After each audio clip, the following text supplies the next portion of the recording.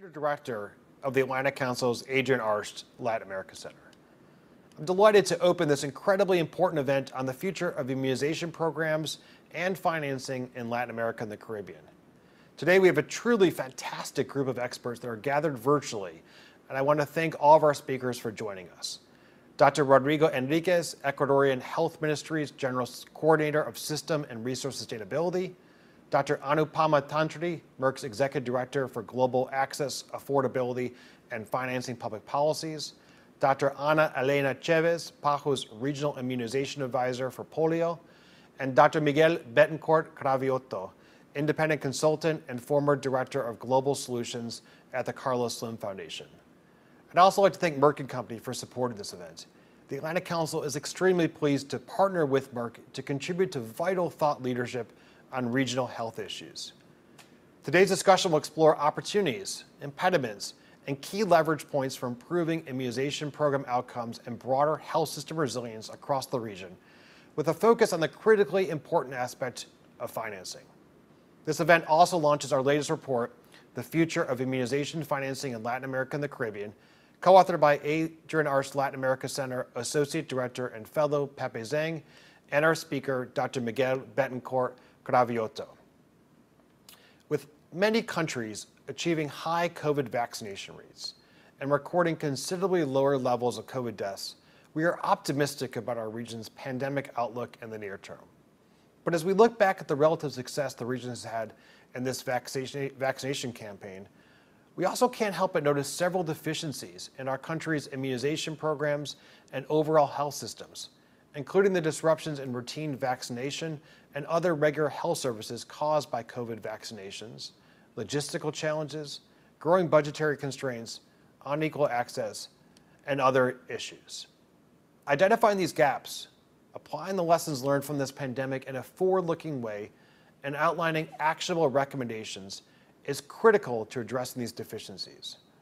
It will also allow us to meaningfully look beyond the pandemic and ensure that our immunization and broader health systems are more resilient and better prepared against current and future needs. This is imperative for the region's broader socioeconomic prosperity, even beyond immediate health concerns. This forward-looking ethos cuts across all bodies of work in the Adrian Arsht Latin America Center, including health. That's why earlier last year, we created a content series titled The Future of Health in the Americas. Today's discussion is the fourth installment of this series, but actually the first public one. In previous sessions, we focused on other key policy issues at the intersection of health and the economy, as well as the importance of public-private multilateral collaboration. The report released today is our #FutureOfHealth publication. We hope to continue to facilitate these multi-stakeholder dialogues and collaboration among experts and look forward to engaging you during and beyond today's discussion. I'll now hand it over to my colleague, Pepe Zhang, who will moderate today's conversation. Pepe, over to you. Thank you, Jason. And like Jason, I'd like to thank all of our speakers today for taking the time to join us for this incredibly important #FutureOfHealth conversation. And a quick correction that Dr. Ana Elena Chavez's title is Senior Regional Advisor for the Revolving Fund at PAHO. Now, just to complement a couple of things that Jason said before we go right into the conversation here, an important feature of the Future of Health content series for us is this multi-stakeholder dialogue and collaboration. We want to help build consensus among the public sector, the private sector, and the multilateral sectors. And today's panel indeed reflects this multi-stakeholder approach. And I'm really excited to hear the different perspectives coming from these different sectors. And I just want to quickly contextualize why we decided to write this report and why it's absolutely important for us to organize this conversation today, especially in an era where all of us are having more than enough Zoom meetings. And one thing, I've been very frustrated about is just the fact that in our region, as a region, we have always under-prioritized health. This is health policy, health sector, health economy. While we finally prioritize health issues and given them the attention they deserve during this once-in-a-century pandemic, it seems increasingly that as we exit the pandemic, health policy issues are going back to their pre-pandemic normal, which is, once again, underappreciated, underinvested, in many ways underestimated. So this sort of backsliding in short-term memory, to me, that's a very dangerous mistake and will definitely have long-term human and economic consequences, as the pandemic has showed us in the most painful way possible. So our goal is to use our research, the Atlantic Council's research, and the convening power to help us keep the eye on the ball and remind governments, companies, citizens, and multilateral organizations that simply health matters.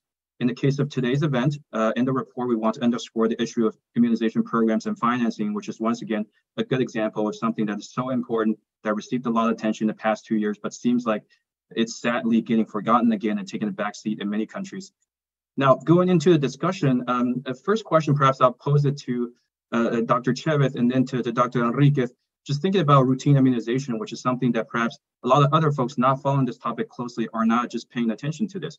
We know that the pandemic has significantly impacted regular health services, and that includes immunization. We saw a lot of redirection of financial and human resources. We saw supply chain disruptions. We saw mobility restrictions at the height of the pandemic.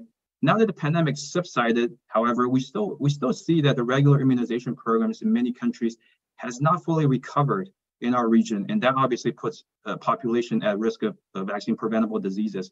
So perhaps we kick it off with you, Dr. Chavez, to give us a regional overview seen from the perspective of PAHO, and then we go to Dr. Enriquez to give us some specific examples in the case of Ecuador. Thank you, Pepe, and thank you all. It's a great pleasure for me and for PAHO to be participating in this panel. Regarding your question, definitely, as you know, the Pan American Health Organization, PAHO, is the oldest international public health agency providing technical cooperation and mobilizing partnership. So this gives the organization an accumulated wealth of experience and lessons learned. So going back to your question, definitely we knew that this was going to happen. We expected this to happen, and we prepared for it. In fact, just 15 days after the declaration of the pandemic, PAHO published a document that provides countries and territories recommendation to how to continue providing a routine immunization program in the context of the pandemic.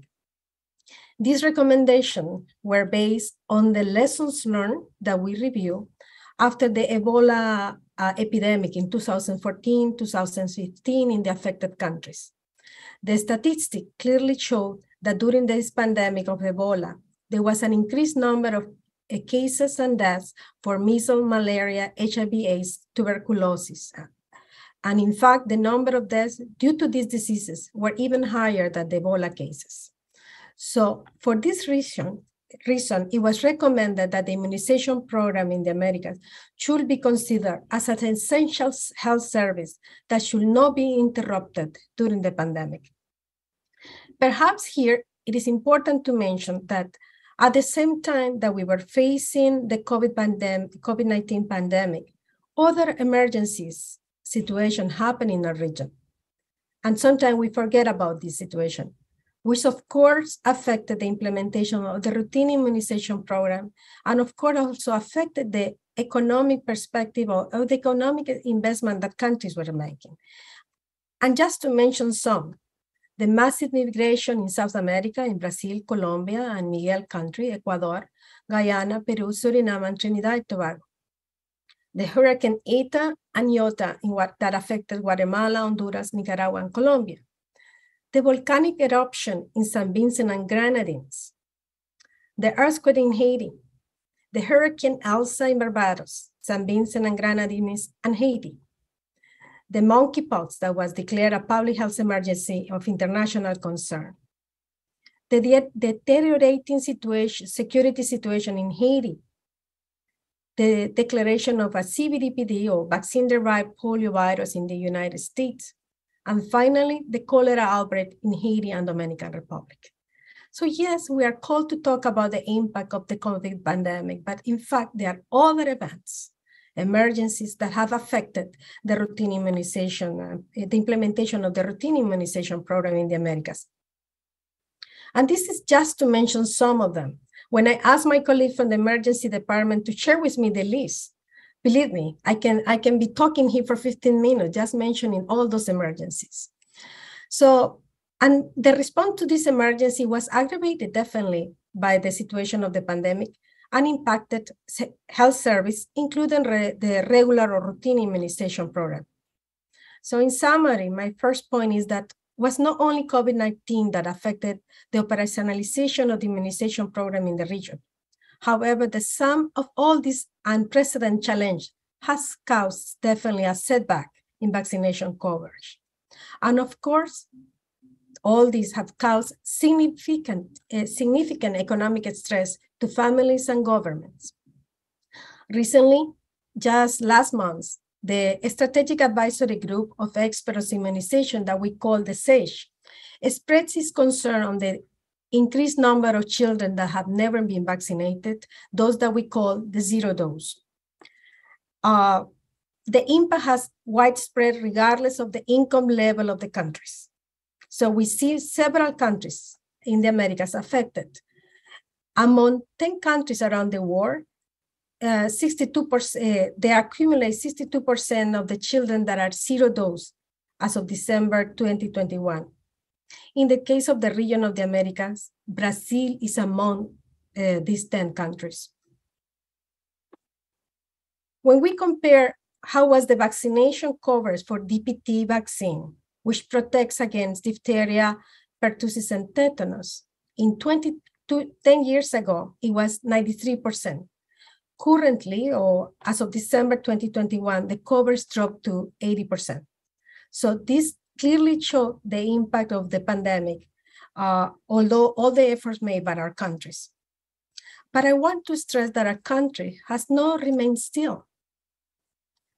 In the midst of the pandemic, we have seen pictures in the social media of committed healthcare workers going house to house. New vaccinations were implemented in several countries. We started to see pictures from Paraguay and from Chile, where these drive-through, like McDonald's drive-through, were implemented to vaccinate children. Little by little, this strategy was implemented everywhere. By September 2022, when COVID-19 vaccines were not available yet, countries of the America conducted the influenza vaccination, and more than 100 million people were vaccinated. The target was 110 million. We reached 100 million, including healthcare workers, elderly, children under 5 years of age, and pregnant women. And this was done during the pandemic. So it affects us. But the countries and territories didn't remain still. They responded. They never stopped. And you mentioned the vaccination week in the Americas. This was never stopped. This year, we celebrated the 20th anniversary of the vaccination week of the America. Before, this was a party. We used to dance, have music, children, family coming to celebrate vaccination. Not this time. This was virtual, but we keep moving and we never stop. Definitely, there are issues to address, like the outbreak of measles that have affected several countries in the Americas. However, countries have conducted their vaccination campaign that we call for measles, that we call the follow-up campaigns. And in 2022, no, let me give you the data for 2021. Yes. In 2021, Bolivia, Colombia, Mexico, and Paraguay conducted high-quality vaccination campaigns. In these countries, 16 million, close to 17 million children from 1 to 10 years were vaccinated against measles, with a average of coverage of 92%. In this year, 21 million children from 1 to 6 years of age were vaccinated. As of October, 10.9 million children have been vaccinated during campaigns, and only 3 countries have completed, and already 3 countries have completed their vaccination campaign: Brazil, Dominican Republic, and Nicaragua, while 4 countries are still in process of finishing their campaign: Argentina, El Salvador, Honduras, and Venezuela. And we celebrate that Miguel country is getting ready for next year to have a major vaccination campaign against measles and polio. So recovery will require addressing the root of causes of this low vaccination coverage. But I want to stress that the countries never stop and have done an amazing job in the midst of this pandemic. Thank you. Thank you, Dr. Chavez. I like the optimistic message here, saying that countries never stop doing the good things. And one thing you said at the top, that we are living in an increasingly shock-prone world. There's going to be overlapping shocks, overlapping crises, overlapping emergencies, the long list you mentioned. So one thing that Miguel and I wrote about, and I think all of us here can agree, is that we want to make sure that there's going to be that surge capacity to deliver something like the pandemic vaccine, but in the meantime, maintaining also the regular health service, and that includes regular immunization.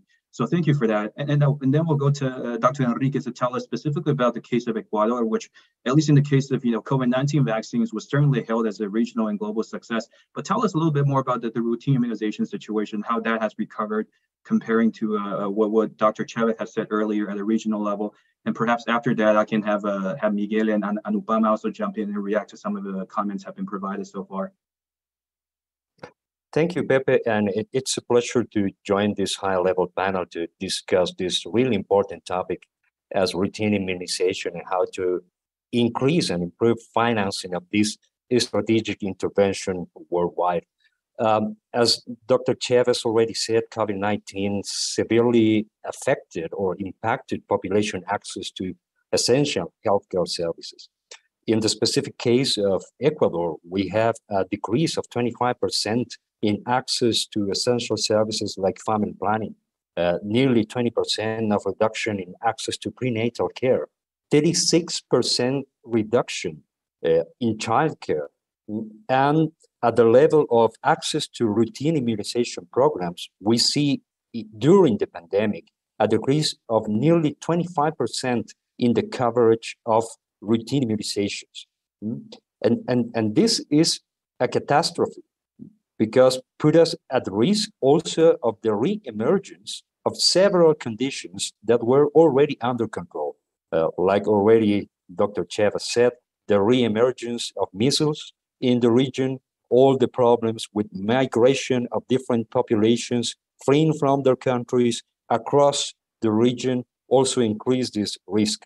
And that's why during these years, part of the strategic response of many of the countries was to regain or increase the coverage to routine immunization also as a way to protect the overall health care of the population and not only look into COVID-19, but also how to increase the access to other essential healthcare services.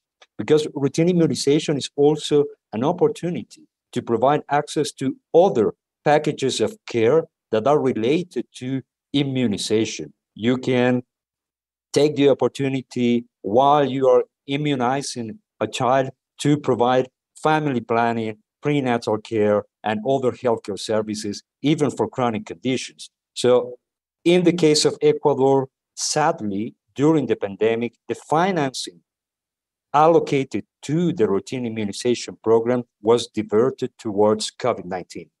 And that generated a big problem. Now we are again financing the full package of routine immunizations for the country, thanks to the PAHO revolving fund. We made already an investment of $106 million to guarantee that during this year and the next year, the whole population will have access to these national immunization programs, which in the case of Ecuador is free for everyone.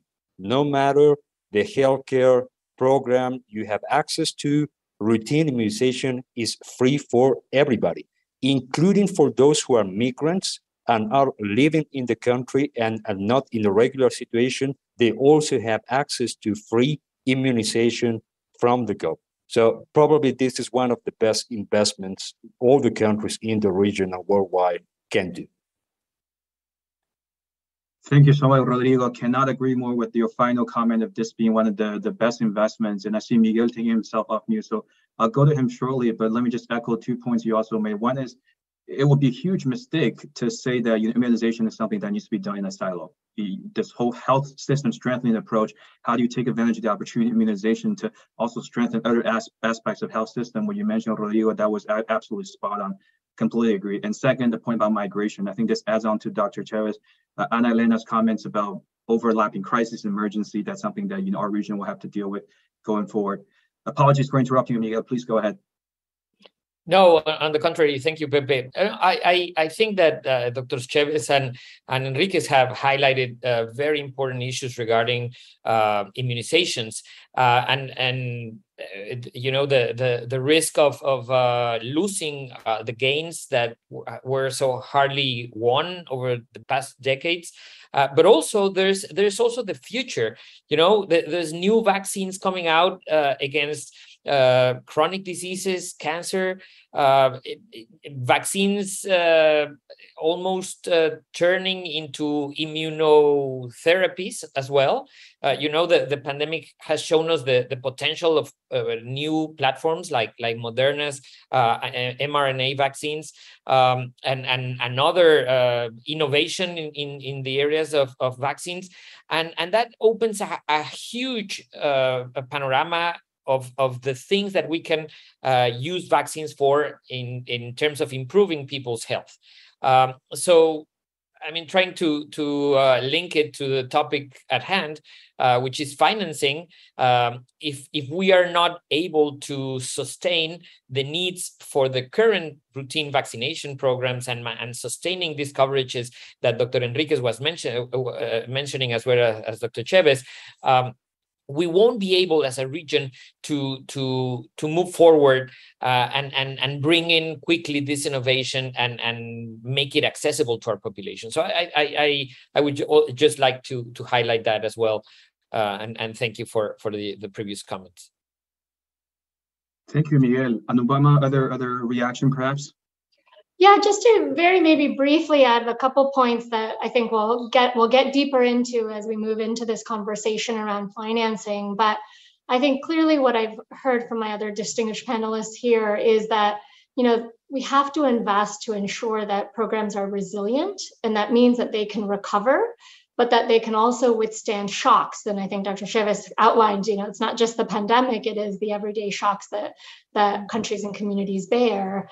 And I think, you know, a point that you raised, Pepe, is that resilience is also about surge capacity. And as countries are looking to invest in health security and really wanting to shore up and ensure that they are more prepared, immunizations is a cornerstone of that. And then lastly, I think, as Dr. Betancourt outlined, as we look to the future, in some ways, the current situation has really highlighted for us where investment is needed to modernize and to continue to ensure that our immunization programs are the backbone and continue to allow for the introduction of, you know, new innovation and new ways of protecting populations across the life course. And so I think, you know, we are at this very pivotal moment to be thinking about the investments that are needed, both to recover and you know, build back, but also to look to the future and really leverage the different stakeholders that are investing in health or are investing in preparedness and security, and how can that really help to support and not silo immunizations, as you noted. Can we leverage those funds from COVID-19 pandemic response and really put those towards resilience and modernization of programs? So just to kind of put a fine point on those points. Thank you, Anupama. Absolutely in agreement, and thank you for underscoring those points. I guess, you know, taking elements of some of the issues that have already been discussed, I want to pose another question to you, Rodrigo, including some of the points you mentioned yourself. I think it was great to see the progress that's been made in Ecuador so far, coming back from such an extraordinary shock, so to speak. But then looking ahead, we also talked about, multiple speakers have talked about the need to introduce new vaccines. You know, we talked about the future needs of vaccination, various forms of that. On the other hand, you know, we do have a situation where Ecuador is not the only case here. A lot of countries in the region are facing significant fiscal constraints. So on one hand, you have growing needs in a way, and on the other hand, you have basically lower budget. How do you kind of reconcile that? That's a question that I'd love to ask you. It's something that I mentioned at the top, which is just the fact that we were able to emphasize so much more the health issues, the immunization issues during the pandemic. I see that as one of the at least temporary positive legacy of the pandemic. But now that we're kind of exiting that, there is that risk, at least a perception that maybe, as I mentioned earlier, health is taking a backseat again in some countries. So in your country, or at least what you've observed in the region, the second question here is, do you really see kind of a long-term shift at the budgetary level that, you know, governments are dedicating more resources to issues like health and specifically immunization? Well, I think everybody worldwide is expecting that one of the main lessons of COVID-19 pandemic and other pandemics is that investment in healthcare probably is one of the investment with the highest return. For the case of immunization, I think we as stakeholders must really do a strong case for this really high return of investment of immunization programs. There are certain data that for every dollar that you spend in an immunization program, the return of the investment is 21 times higher. And if you add the societal benefits, the return of the investment can be that high as $54 per every dollar that you invest. And we also have to make the case that probably for many countries in the region, especially in the Latin American and the Caribbean region, financing is not the main problem. Probably we have to do the case on the politicians and all the finance sector that this really high return of investment can be achieved with less than 3% of the whole budget that you allocate to healthcare services. In the case of Ecuador, the overall cost of the routine immunization program to protect against 26 diseases with a package of 18 vaccines cost us less than 3% of all the public budget for the country. So it's really not only a problem of money, of amount of money or financing, is also to make a strong case for this really high return of investment. I think that's one of the key messages that we learned after the pandemic. And that's absolutely key, Rodrigo. I think a couple of thoughts I had here is that we know this is a good investment. I mean, of course, everyone on this panel agrees. So how do we support health ministries across the region to convince, in a way, their finance counterpart on the importance of that in the broader society, that this is a good thing and this is something we need to continue to invest in? That's one thought I had. And second is also going back to some of the points you made earlier about making sure that we're using a basically health system strengthening approach, what I call a health system strengthening approach. And there's an issue there, which is how you define really immunization budget, which, there's a data availability issue, there's a definitional issue, making sure that we're really allocating the right budget to that. And finally, I think to your point, this is not necessarily a financing issue, at least not a financing issue. And we know that at least most countries in the region were able to finance their immunization budgets fairly well up until the point of COVID. But, one thing that we wanted to tackle here, going forward, especially taking a forward-looking approach with our Future of Health series, is that we are concerned about the budgetary pressures that many countries are facing, and this could have impact on future health budgets. But anyways, with that, I'll probably perhaps turn to Miguel. Miguel, of course, spent a lot of time thinking through some of these issues. How can we better protect and even increase health budgets, specifically immunization issues? Perhaps adding a bit more nuance to what I just said, and give us some concrete recommendations that you thought of. Thanks, Pepe. Yes, I mean, it's impressive to see how our region has made such an amazing effort to develop national budgets for immunizations, and this definitely has been possible thanks to the existence of a fantastic mechanism represented here by Dr. Chavez in the like of the revolving fund. The issue is that this great effort done by countries in the idea of having specific budgets for the vaccination and immunization programs, sometimes they tend to focus mostly on the acquisition of vaccines.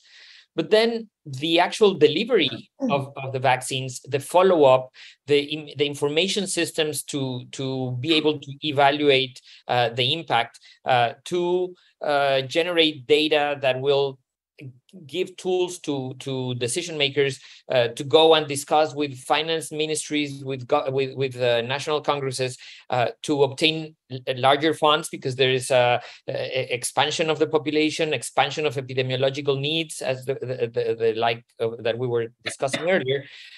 So so I think that first of all, we have to make sure that we have data to support decision makers in that lobbying, if I may call it, exercise with those that allocate budget and monies to immunization programs. So that's the first part, and we have then to have this capacity to do sort of health promotion in immunization, but not aimed at the population, but aimed again, at those individuals that have the power to dedicate resources. And I'm talking about that, not teaching them that it's not only about getting money to buy vaccines, but that getting the vaccine to where people needs it, when people needs it. It's very expensive, it's very delicate, and in the end, if you buy vaccines, but you don't administer those vaccines, it's like throwing money down the drain. So you want to avoid that. So first of all, then I would stress this idea of having this capacity of interaction with decision makers in budgetary issues, and then, of course, there's the idea of having a legal framework that could help us support that and make it more perdurable over time. Unfortunately, we have many examples all over the world in any sector that we might think of, in which when you have changes in administrations, changes of political party, changes of even heads of departments, there's this tendency to start all over again. So that collective knowledge that has been created in the past tends to be forgotten. And in the case of budgeting for immunization, we need to have in our countries this idea of a minimum budgetary level that countries shouldn't go below for the following fiscal exercises, and that gives us an initial foundation. And then to establish not only let's call it a bag or a single budgetary line that is called vaccines or immunizations. We have to be very specific in the budgetary lines to establish personal training, development of information platforms, the elements, if possible, for the country of research and development for vaccines, then all the elements of health promotion, fighting against anti-vax movements and anti-vax information, and of course, getting the vaccines, updating our cold chain, because of course there's a certain, I wouldn't call it simplicity, but it's easier to distribute drugs usually because they do not have the temperature requirements that vaccines, being biological elements, do.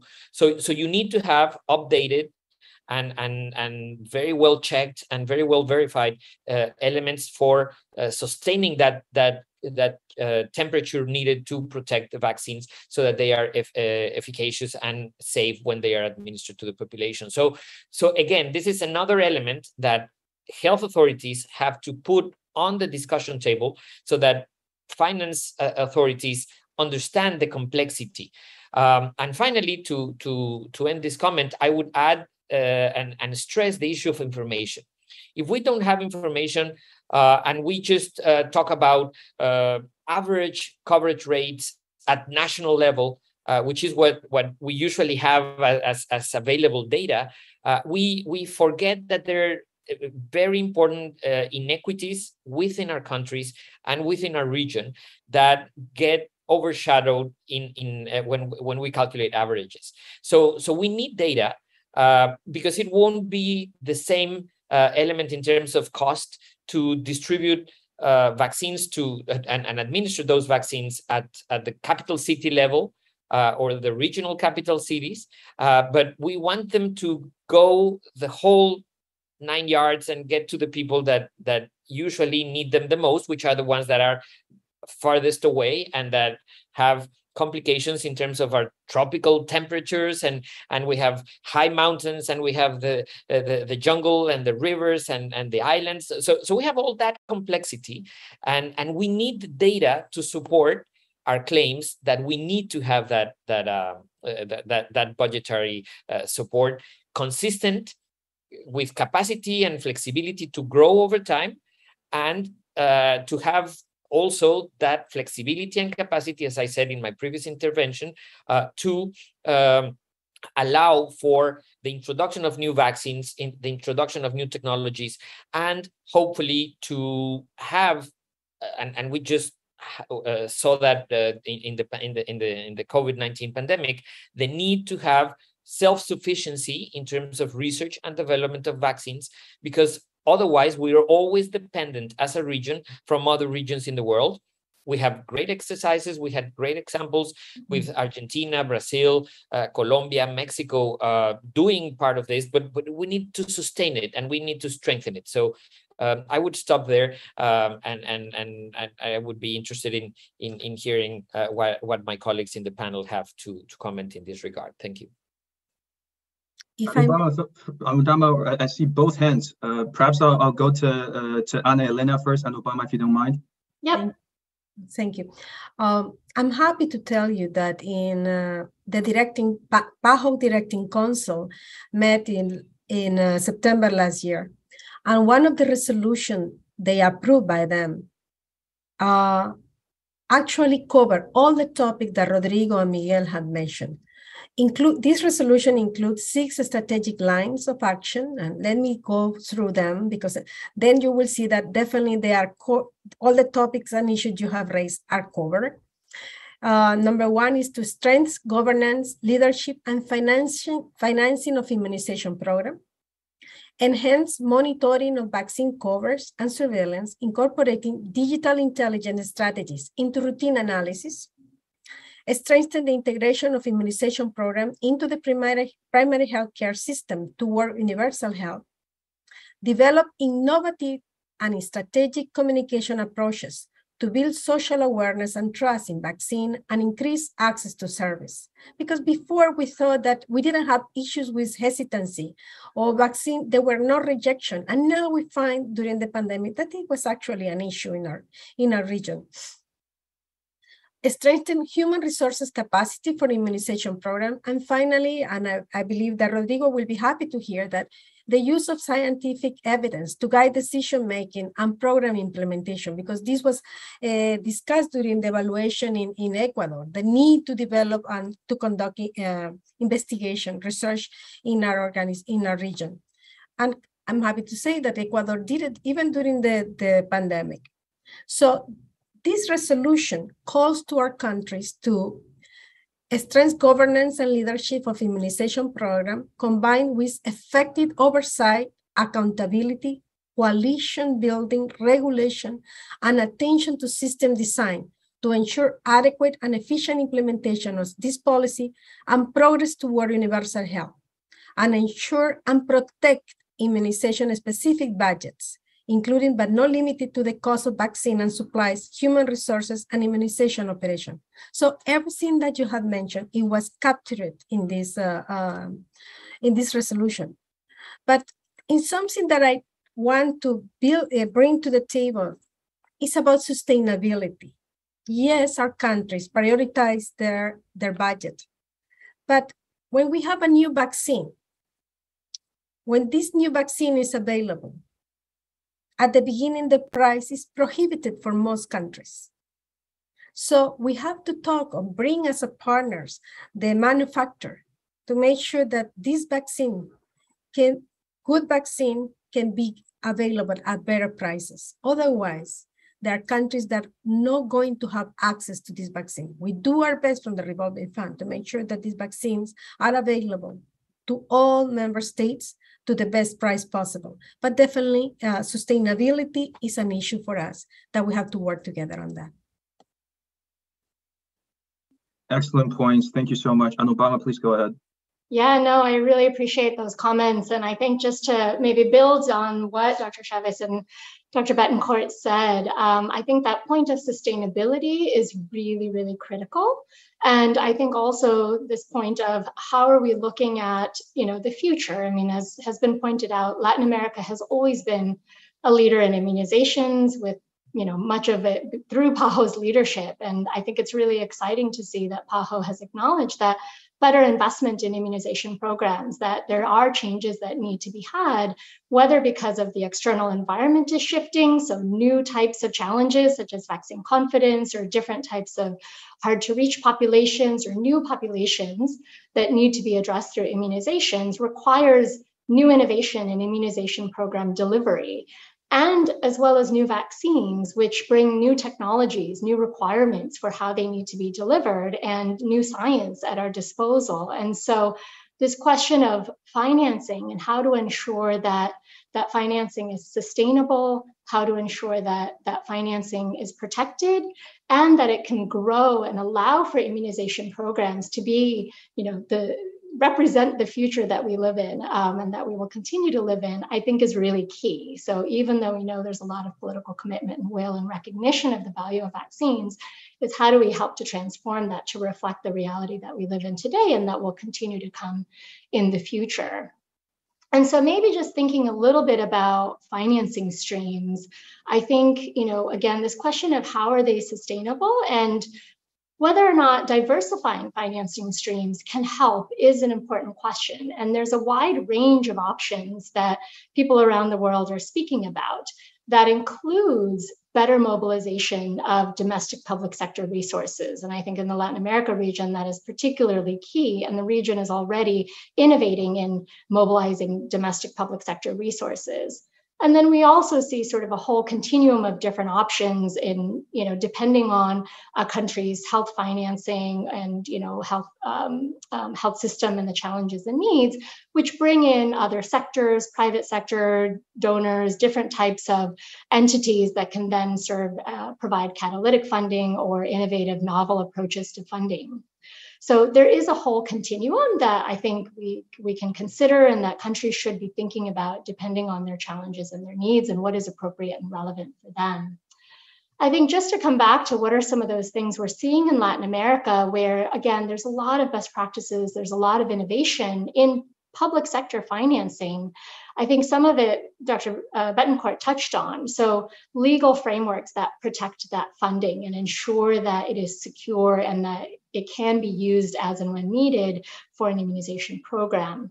A lot of leveraging of sin taxes or health taxes, the establishment of prevention and public health funds that help to earmark and protect funding, as well as performance-based financing models that leverage both national funding, but also subnational funding, where a lot of delivery happens and allows for flexibility, but also accountability and efficiencies. And these are all things that are used across the region, but there's still more room to optimize these models, to even innovate within these models, and to really secure that funding that is sustainable as well as diverse. Even coming back to something I mentioned earlier about, the different types of funding streams that were opened up in the pandemic response, how might there be ways to better secure that, to create, to invest in the kind of innovation that immunization programs need, whether that's digital data systems, expansion of delivery sites in new ways to reach hard to reach populations, reduce inequities, or to create that space for reaching more people across the life course in adult and elderly vaccines, where there's still much more room to grow and expand. And so I think these are some of the things that, again, when we think about sustainable financing, diversified financing, there's a lot of already leadership and innovation happening in the region, but I think more opportunity to secure those, to maximize those, to optimize those, look and see where they're being underutilized. And then to complement that with something I think Dr. Enriquez said, which is how are we showing return on investment and really engaging not just health officials, but elected officials, finance officials, and others, and thinking about metrics that we can put in place that really demonstrate return on that investment, not just in health, but in GDP growth, on health security, on poverty and inequity, which again, I think we've been able to show, but how do we institutionalize that to better protect that funding and ensure that it continues to grow? So those are just some of the comments I wanted to raise based off of what others have said. Pepe. No, Anupama, that was excellent. That was comprehensive. You kind of picked up and packaged a lot of points that have been mentioned previously, and I saw Rodrigo and Ana nodding their heads in different points. So I mean, that was excellent. So I wanted to perhaps, based on a couple of things you said, since you mentioned some of the specific, financing mechanism, whether that's what government can do on their own or in collaboration with others, maybe turn to Miguel to see, since we discussed this quite extensively, Miguel, what are some of these additional innovative, financing mechanism or strategies that you have studied, how they may or may not work in our region, what needs to be done. I'd love to have you comment on that. And I do want to, in the interest of time, after Miguel's response, saving the last 10 minutes to talk about multi-stakeholder collaboration, something that Jason and I said at the beginning. It's a privilege to have folks from different sectors on this panel, and I want to, get down to the details of some of the ways we can actually work together. So Miguel, please go ahead and help us with some of the financing piece before we move on to the collaboration, please. Right. Well, it kind of overlaps, right? Because this, I mean, most of what, and I guess Anupama is thinking about in terms of innovation in funding is basically bringing in other sectors and bringing in other actors to the fiscal space, if we may call it like that. So the first thing that pops up to mind, besides the efficient mobilization of domestic resources that we already mentioned, and some of the strategies that we could use for that, but the first thing that comes to mind is public-private partnerships. There are several examples out there in which the private government, the private sector works with the government. It can be to immunize or help immunize specific sectors of the population. For instance, we can talk about insured groups, industry related. We can also think about supporting specific elements of the whole vaccine procurement and delivery processes. So we can see the private sector chipping in in distribution, or in the update of cold chain, or in the procurement of specific vaccines that can be important for workers in specific regions, for instance. So it's a matter of looking at win-win situations in which it's for the benefit of the private sector, for the benefit of civil society, and of course support, as we all need to do, governments to be able to achieve this ever increasing and demanding goals of maintaining and sustaining high coverage of vaccines. So public-private partnerships would be again first in mind. But then we also have additional innovative financing mechanisms, the World Bank, the Inter-American Development Bank, other multilateral institutions that are working around development and social enhancement are working on this type of strategies, and we can mention a couple of them. Results-based financing.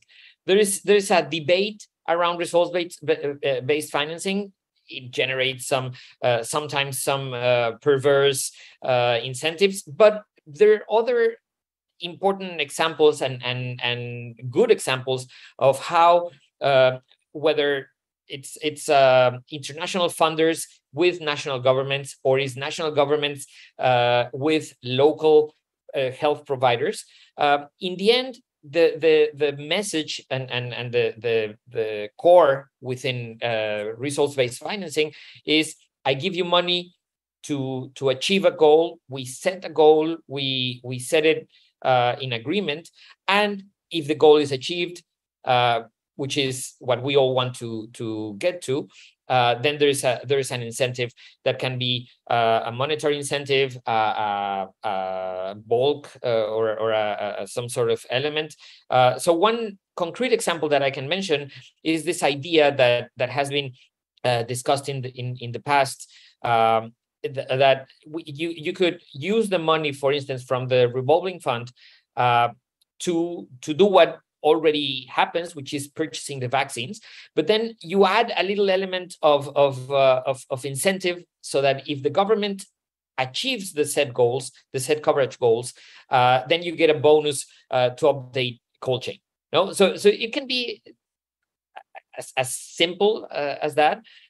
Or it can be a larger, more organized kind of RBF system in which you can get international donors, go through international organizations. In our case, it could be PAHO, for instance, or Comisca in Central America, or others, and then set these regional goals, try to close gaps, identify gaps between the best off and the less well off, and see what it takes to close the coverage gaps and the outreach elements of vaccination, and have these incentive elements at the end. So of course, again, as I said, there's an ongoing debate on whether results-based financing sometimes brings in inadequate practices, but I guess that with the participation of international organizations and strong governmental regulation, we can ensure that this wrong elements do not occur. So that would be the second element that I would mention. And finally, I mean, I would invite you to read the document, but in terms of time and the importance of listening to the other elements that you mentioned, we have more specific financing, innovative financing mechanisms such as impact bonds, advanced market commitments, and credit guarantees. These have been extensively used in vaccination all over the world. We're talking about elements that Gavi, the Vaccine Alliance, uses. For instance, it has been used for pneumococcal vaccine, the introduction of pneumococcal vaccine. So that's a sound example in a worldwide perspective, but we can translate that and adapt it to local and national scenarios, and also. And this has to do, and it's great to have here a representative of the pharmaceutical industry and the vaccine manufacturers, which is this element of advanced market commitments. The revolving fund does a lot of that. It does a great job at securing accessible prices for vaccines and supplies.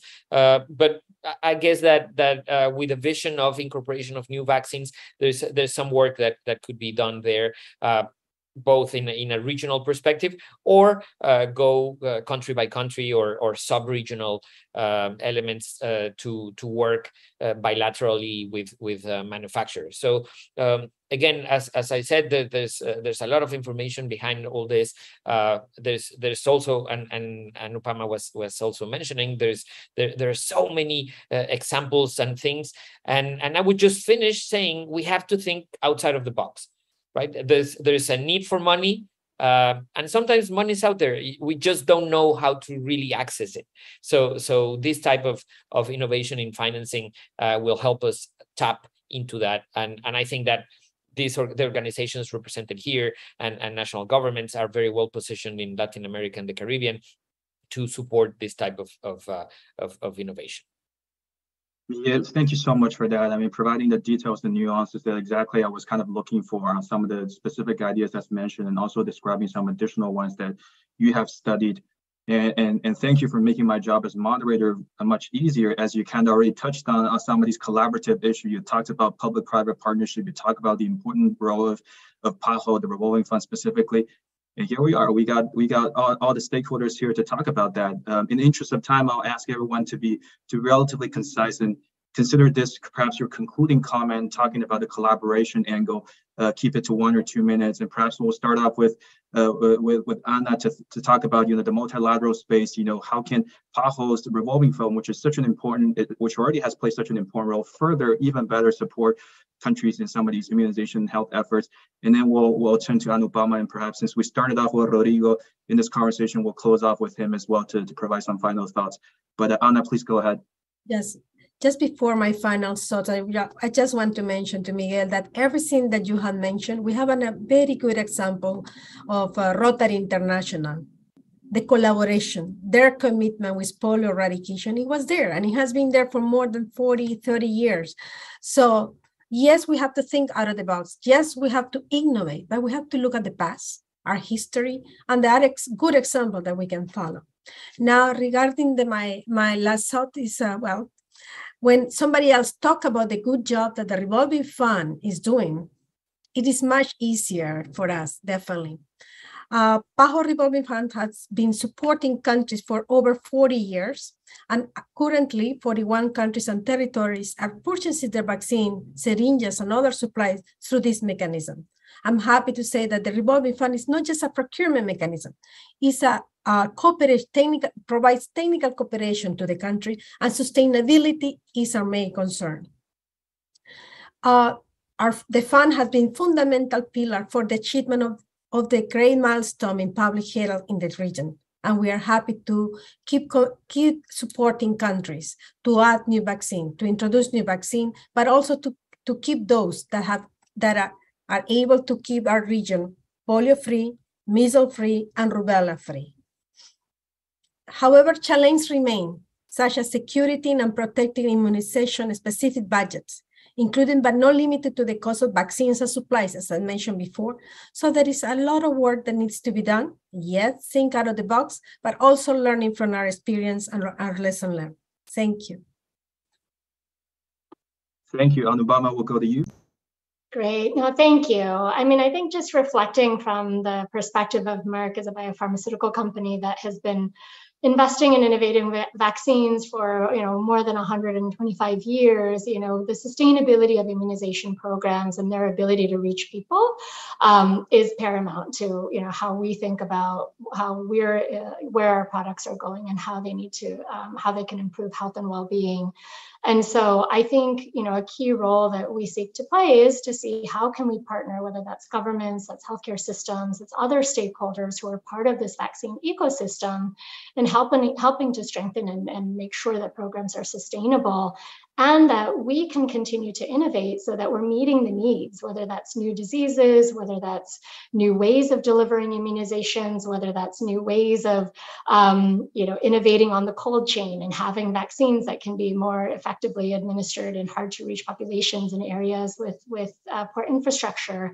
And that takes partnership, and it takes open dialogue and trust, and really understanding what the needs are of governments and countries in wanting to address the needs of their population, and how we can be a partner in that. So thank you. Thank you, Anupama. Rodrigo, we'll go to you. Some final reactions from reflections. Well, thank you for this wonderful panel. I think some of the key messages for us are, in the first place, vaccines per se do not save lives. Immunization programs do. And that's why we have to have this broad and comprehensive approach that is not just the vaccines, is how people get access to them and are immunized. My second thought is that any solution must look at the whole life cycle of these technologies that we call vaccines. For example, I think that governments needs to increase their participation, financing with public funds, research and innovation. So they can also then ask some flexibilities with intellectual property, because sometimes we have this discussion between private versus public goods, and probably vaccines and many other healthcare technology are more merit goods because they have high externality, positive externalities. So any solution must be really comprehensive and try to be a solution that involves all the relevant stakeholders.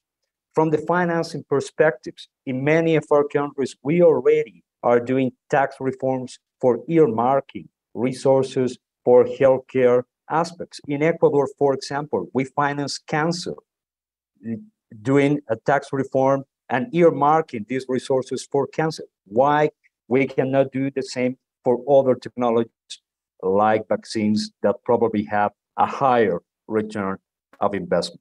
So those are some of my comments, and thank you for this wonderful plan. Rodrigo, thank you so much. We're obviously thrilled that, from the government perspective, you found this conversation useful, and we will look forward to continue to engage you, your colleagues at the health ministry, and of course, other health ministries, finance ministries, and other relevant government ministries and officials around the region.